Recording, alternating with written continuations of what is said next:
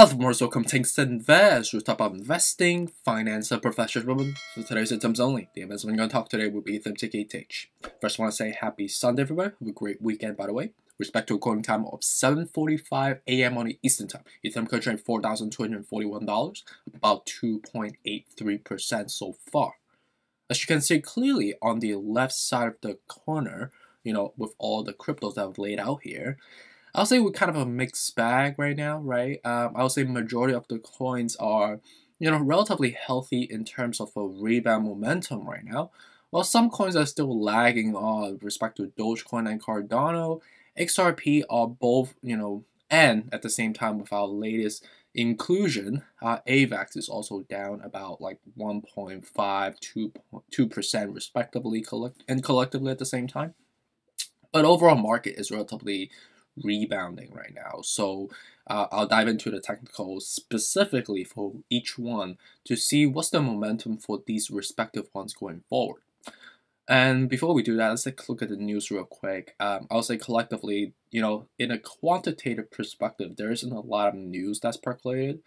Makes sense because it's Sunday, and this is like a sweet spot in terms of like a active time zone. On the media front, us obviously, today is a Sunday for both internationally but also domestically, but it will arise a little bit more as the international side of the house start to shift towards Monday morning as they prep ahead of the financial market all over again. So the news will start to pop up a little bit more around like 4:30 p.m. Or a.m. on the international side of the house. To 5:30 p.m. on the Eastern time or 5:30 a.m. on the international side of the house, right? As the morning start to arise, right? So we'll keep an eye out on the news front. But in the last 6 hours so far, let's just look at the news real quick, okay?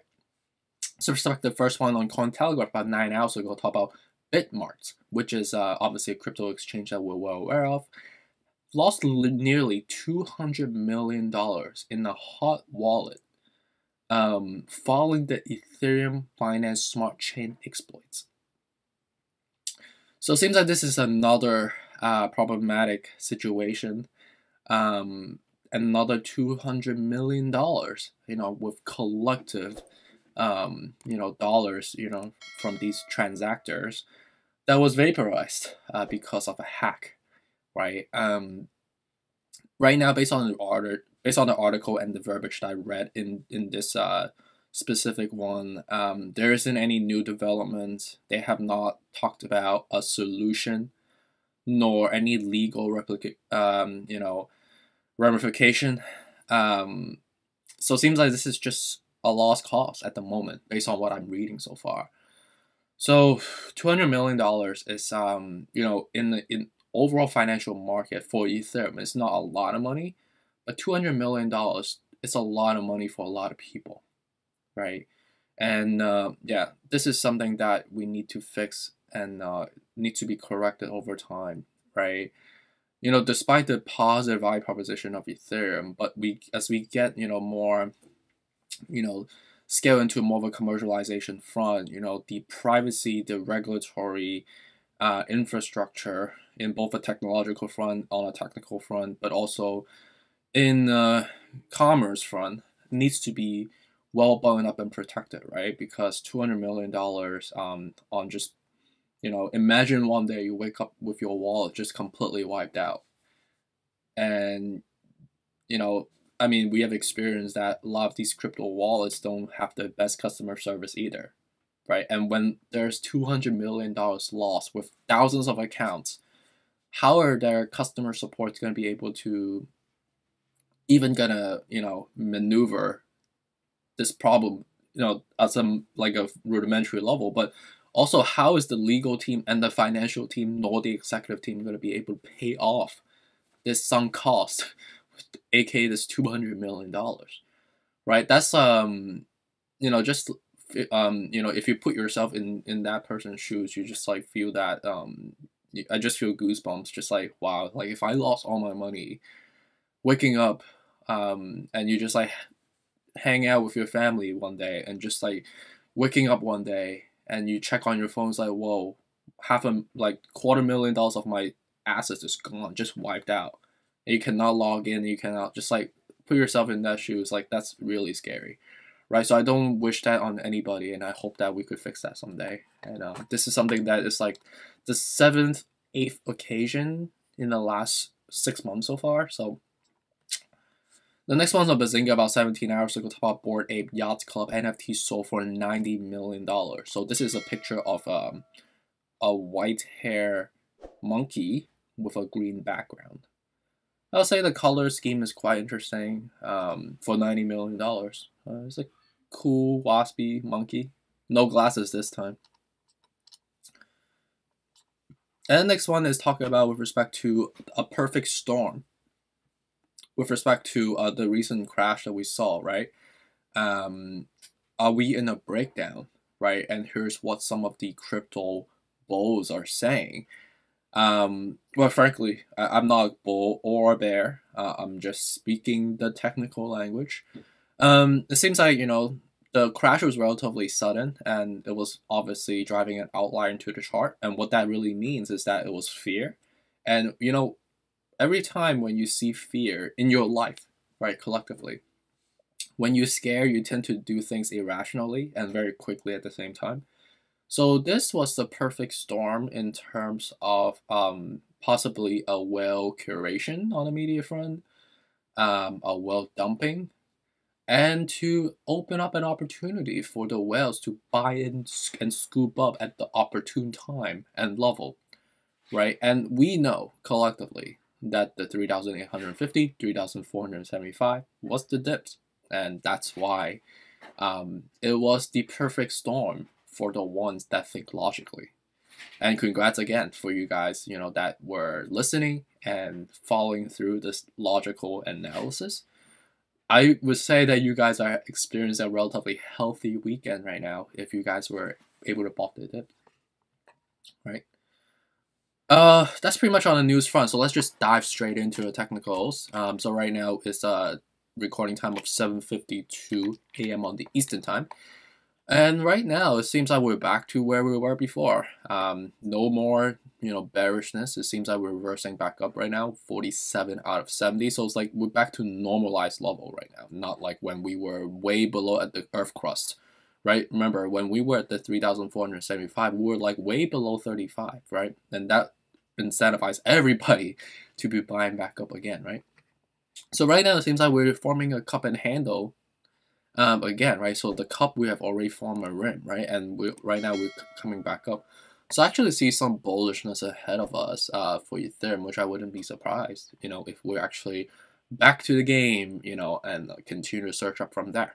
So we'll see how that goes. It seems like the 4,000, you know, mark is very, very substantive. You can see clearly that's like a floor now, right? And this is good. This is healthy, and I think, right, really the weekend dip was really a golden opportunity. So I'm still jealous for you guys that actually bought in the dips. Bitcoin is coming back up right now at the 32 out of 70. So I think Bitcoin is still a buy right now despite the surge. I mean, right now you can see that clearly if you were able to buy the dips or get your limit order, you know, filled, 42 was an absolutely golden steal time. And congrats again for those actually bought in. Dogecoin right now, 1757. Right now is just still hovering away, kind of matching with the previous consolidation level, right? If you look into it, like you see these two mini candles here, and then some consolidation level here. So right now we're just lingering on, but again, right, anywhere around this level, I would say anywhere below this level is still very oversold. So I would say Dogecoin is not a terrible buy right now in terms of risk versus reward ratio. Definitely way better when we're at the 33.92, obviously. And Cardano right now, it's basically bouncing between 134 to 145. Right now it's not a terrible level because we're very oversold with the 31 up 70. You know what that means, right? So obviously, if you could get into 122, that was like absolutely just a golden opportunity. But we are at where we at right now. Like myself, I overslept. Not overslept, but I just couldn't make it on time because I was sleeping. So right now, it's not a terrible buy right now. Solana, you can see clearly we broke 200, and it seems like we're very bearish still. 44 out of 70. So ideally, I'll just wait until we go back to 133 to 113 from here. XRP is at 82 cents right now. At 27 out of 70, you know what that means. So we are basically contemplating, do we go up to 88 or 78, right? And I think the chart is really bearish at the moment right now. But again, right, anywhere within the levels, you know, in these frames, like 88, 90, 78 to 69, you saw from my technical risk management level charts, we're at okay level right now. We are at a relatively attractive level, let's just put it that way. So it's not a terrible buy right now, XRP. Polkadots, again, right, anywhere from the current level all the way to 25 is still the dip, and we are very oversold right now. ALGORAND's up about 12%. Basically try to reverse back up right now, 170. So again, right, anywhere from 160 to 150 is still the dip for ALGORAND. So right now is okay, not terrible, but not the best either. Shiba Inu up about 3% basically.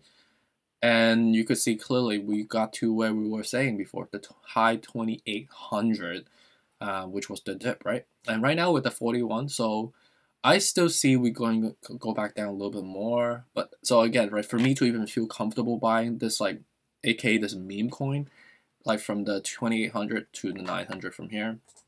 MACTEX up about 10% right now. It's very weird looking. 60 out of 70, still oversold, overbought, I mean, excuse me. So 175, 143, 120 still the dip, right? So whoever bought in at the 157 at the dip, that was amazing for you, so congrats. AVAX at 91, down about 2%.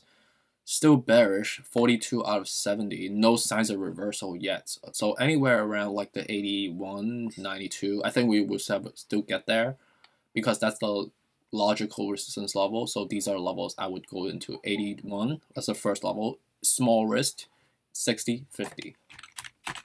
So respect the risk management level. These are the levels identified here so far. And let me know if you have any specific questions, right? Yeah, this weekend was definitely you know, kind of a shock and awe situation. But for those actually think through the fear, think through the logics, you are able to come through, right? And now you're in a healthy territory at the moment, right? But never be too aggressive. Always think logically with respect to incurring the right risk tolerance that makes sense for you. That's why we put the levels here: fair, attractive, steal, and you could incur more risk as we go down further, right? But I think it's a relatively healthy rebound as expected, right? I think we still have some more surge coming because whatever goes down really fast comes down just as fast, or the opposite, right? Whatever goes down really fast or go up really fast goes down really fast, right? So hopefully this is helpful. Really appreciate you for dropping by on this Sunday again, and stay tuned for us to come out. Take care. Bye.